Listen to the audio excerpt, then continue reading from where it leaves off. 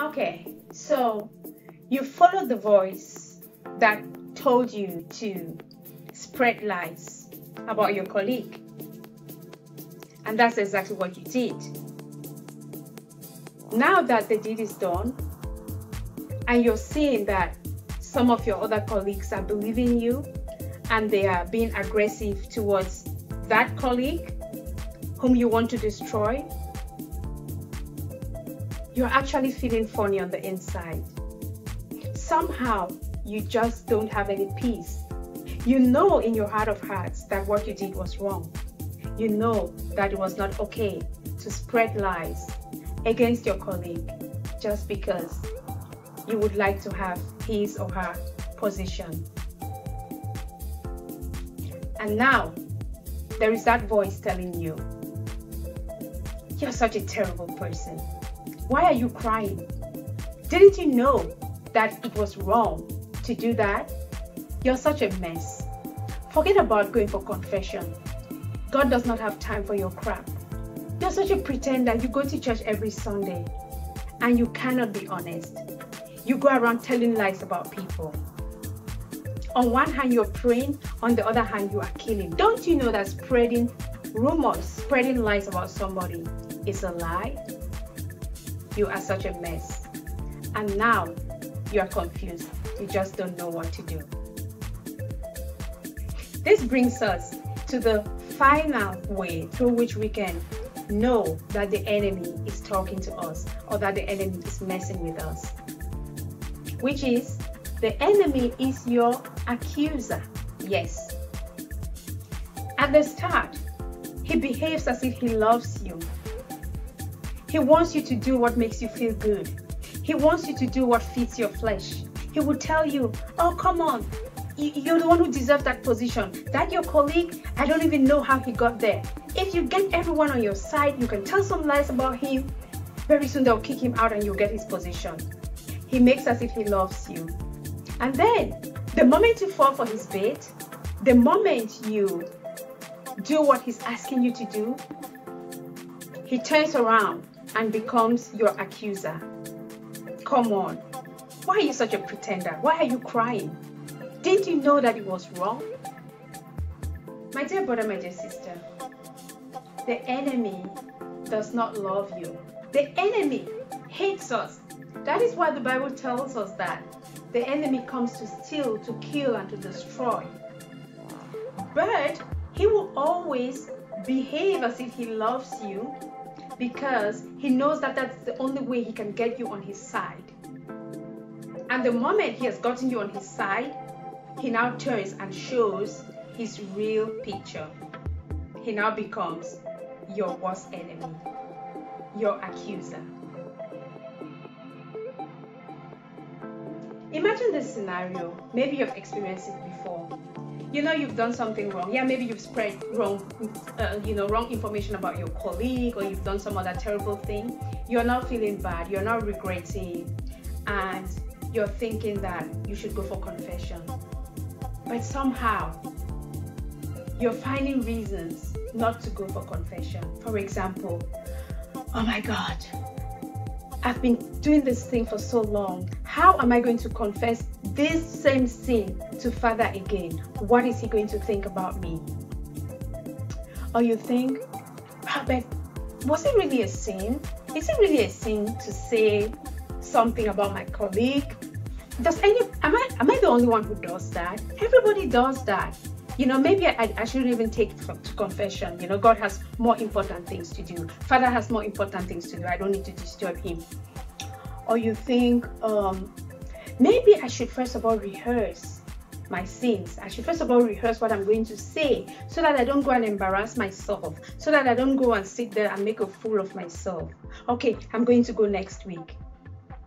Or you convince yourself, I'm going to confess. It is a sin, yes, but I'm going to confess it when there is a different priest. When I'll go to another church where there's another priest who doesn't know me, then I'll confess. And finally, you miss the opportunity. You refuse to go for confession. My dear brother, my dear sister, who do you think is stopping you from going to the confessional? Of course, it's the enemy. Those voices in your head convincing you not to go, giving you good reasons why you should not go, they are from the enemy. Because he knows that the moment you get into the confessional, the moment you confess, you repent and confess, God is going to welcome you. Because that is who he is. He loves us. He will welcome us no matter what we have done. Remember the prodigal son? Remember the prodigal son, right? That is God. That is our Heavenly Father. That is how much he loves us. So the enemy will do everything to stop you from going to confession. In fact, he hates confession with a passion, because he knows that the moment you go for confession, he has lost his grip on you and he can no longer mess with you. Oh, now you may be listening to me and you're thinking, but Laura, that is for Catholics. I'm not a Catholic. I don't confess to a priest. I go directly to God. Okay, my dear sister, my dear brother, I understand you. I hear you. Look at this other scenario. You've done something bad. Let's remain with the, spreading bad news about your friend or about your colleague, right?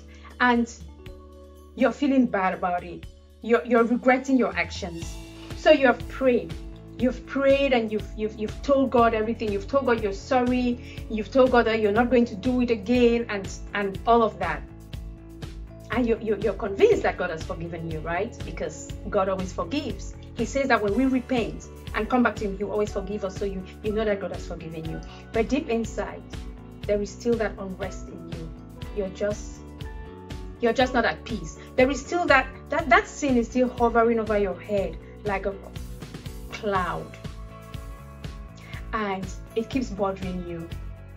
Then at some point you think that maybe you should talk about it with your pastor, or maybe with your mentor, or with an elder, somebody who will give you good advice, someone you trust, someone you know will be honest with you and tell you what to do. But then you convince yourself again that no, it is between me and God. I've already confessed and God has forgiven me. I'll be fine with time. So you keep on postponing it. There is another voice telling you to talk with your mentor, but you keep on postponing it. I will be fine. It's okay. I've already confessed to God. It's between God and I. I will be fine. But someday you crash and you confess, right? You talk to your mentor and tell your mentor everything that happened. So my question now is going to be, who do you think was stopping you from talking to your mentor? Of course, it's the enemy. Because what happens now that you've talked to your mentor? Your mentor will assure you that God loves you and that there is nothing you could ever do that will reduce God's love for you. So long as you repent and come back home like the prodigal son. Now I'm coming home. So long as you come back home with a repentant heart, God is always there to forgive us, to cleanse us of all unrighteousness. But you always need someone to remind you, because at that moment the enemy is flooding your mind with all kinds of negativity. He is interested in making you know how worthless you are, how terrible you are, what a pretender you are, what a mess you are. He keeps telling you that God could never forgive you, that God has no time for you. And he will do everything to prevent you from talking to somebody who could tell you the contrary, who could tell you the truth that sets us free. So the enemy will do everything to stop you from confessing to someone else. The Bible says we should confess our sins to one another. Yes. So whether you're confessing to a priest, or you're just talking to a friend, or you're confessing to the person whom you hurt, you need to confess. You need to get it off your chest. So finally, you are free. That load, that stone is lifted off your chest. Finally, you make a way. You find a way to go for confession. And after, you feel so good that you beat yourself up for not going earlier. My dear brother, my dear sister, the enemy is the accuser of our souls. He wants to kill, to steal, and to destroy us. And he does everything he can do to keep us in bondage. to keep us away from God's mercy. He does everything he can do to stop us from confessing our sins, from running to God. When he deceives us to fall, and when we fall, he does everything to keep us on the floor, to keep us on the ground, to keep us in our mess. And he even convinces you to continue doing what you've been doing, because after all, it's already too late. You've already fallen into the pit. In 1 Peter 5 verse 8, we are told that the enemy, that we should be sober and alert, because the enemy, the accuser of our souls, is roaming around the earth like a roaring lion, looking for who to devour. And his tricks are so many. But the best of his tricks is he always tries to bait you, to make whatever sin you're about to commit look so enticing. You remember what he told Eve, right? Eat of that fruit and you will become wise like God. You will not die. That is the enemy. So, one last thing. James 4 verse 7 tells us that we should submit to God. We should resist the enemy and he will flee from us. Resist the enemy and he will flee from us. So how do you do that? The best way of resisting the enemy is by standing strong. You know, saying no to all those temptations. When he tells you to flirt with your colleague, with your female colleague or your male colleague, you tell him no. I am married. Even if you're not married, you say no. I'm keeping myself for that special person. When he tells you to fake your taxes, you tell him no. I pay my taxes. Things may be tough right now. I might have to pay a little more back to the state, but it is okay. I prefer to be honest. God will always take care of me. When he tells you to speak rudely to someone, you tell the person it's not worth it. Jesus Christ took so many insults for me. Why do I need to insult someone just because they treated me maybe unfairly? They might be having a bad day. And when he tells you to, what else? There is so much more. Whatever the enemy says, tell him no. Tell him God's grace is sufficient for me. Tell him I don't need that. But I know it's difficult. I'm not saying it's easy. It's easier said than done, right? So sometimes we find that we fall and we do that thing which we do not want to do. But then when you've done it, don't allow him to keep rubbing you in the mud. Get up and run to God. Confess your sins. Go for confession. Talk to a trusted friend. Confess. Ask for forgiveness to the person you've offended. And God's mercy will always be available for us. Resist the enemy and he will flee from you. So as we begin this new week, my dear brother, my dear sister, I pray that you will be able to recognize the voice of the enemy. The struggle is real. We are crowded, we are bombarded by so many voices telling us different things.